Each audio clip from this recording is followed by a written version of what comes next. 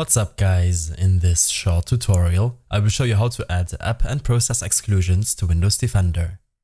This should be quite an easy tutorial. Everything you need will be listed in the description below.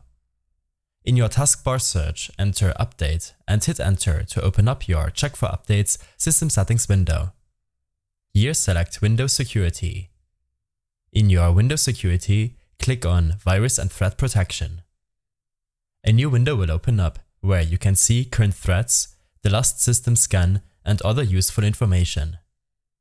To add an exclusion to Windows Defender, select Protection History. Here select the entry where you will be able to allow the app or process on your system. When going back, select Allowed Threats to manage which processes are allowed to run on your system. I hope this helped you out. Leave a comment if you have any questions and see you in the next one.